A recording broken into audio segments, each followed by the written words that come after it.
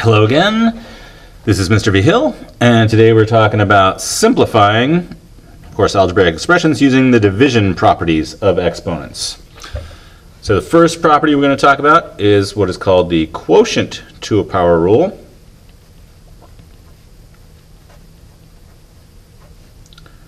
And it's very similar to the product to a power rule. It's essentially just the distributive property, but for exponents.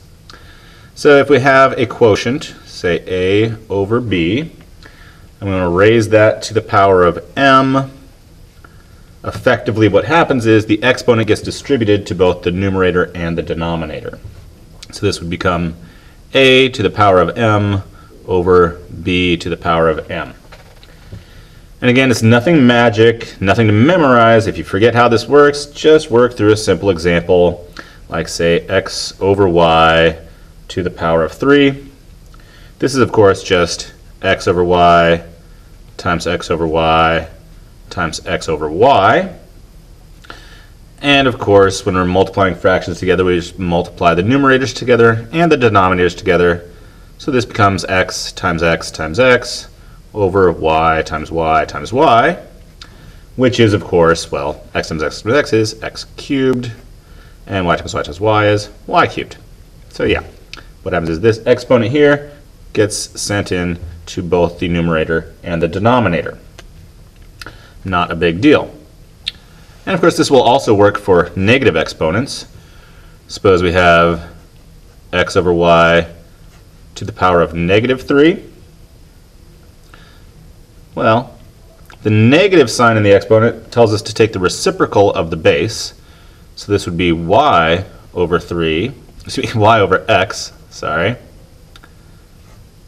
to the power of 3, which is, of course, just y over x times y over x times y over x, or y times y times y over x times x times x, which is, of course, y cubed over x cubed.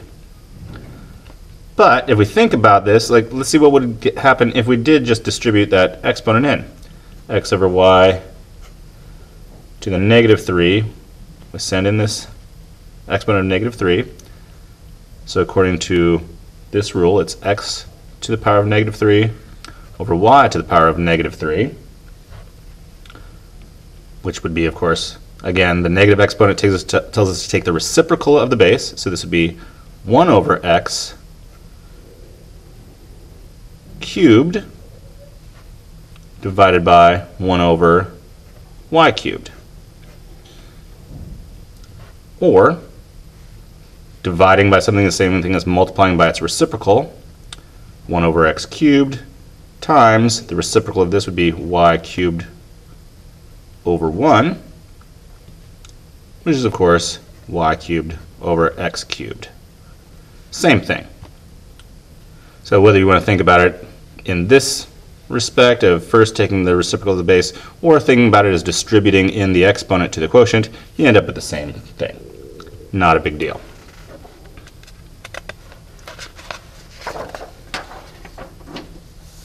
The next property is called the quotient rule. And it's analogous to the product rule that we talked about last time. And so if we have a quotient of two exponential expressions using the same base, say a to the m divided by a to the n, well, what happens there is we take a, but we raise it to the power of m minus n. Remember with the product rule, we added the two exponents together. Here, since we're dividing, we're going to subtract the two exponents. And again, same thing, it's not magic. Say we have x to the 5th over x cubed. Well, that's simply x times x times x times x times x over x times x times x. And these three factors of x on bottom will cancel with three factors of x on top, leaving us with just x squared. And yeah, notice 5 minus 3 is, of course, equal to 2. But just to show you, this also works with negative exponents. X to the fifth over x to the power of negative 3. Well, let's see what happens here. Well, that'd be x to the fifth over 1 over x cubed, using the definition of a negative exponent, which is, of course, now dividing by this would be the same thing as multiplying by its reciprocal. So this is x to the fifth times x cubed over 1, which is, of course, well, we don't need this divided by 1, so x to the fifth times x cubed. Well, of course, there's the product rule. That's going to be x to the power of 8. And 5 minus a negative 3 is, of course, positive 8. But it works even if the negative exponent is in the numerator as well. If you said, say, x to the negative 3 over x to the fifth, well, that's now 1 over x cubed, that's our numerator, divided by x to the fifth. And, of course, dividing by something the same thing as multiplying by its reciprocal. So this would be 1 over x cubed times the reciprocal of x to the fifth, which is 1 over x to the fifth. Multiplying these together, of course, this is 1 over x cubed times x to the fifth. And again, product rule now being applied in the denominator, 1 over x to the eighth. And negative 3 minus 5 is, of course, 8, or negative 8.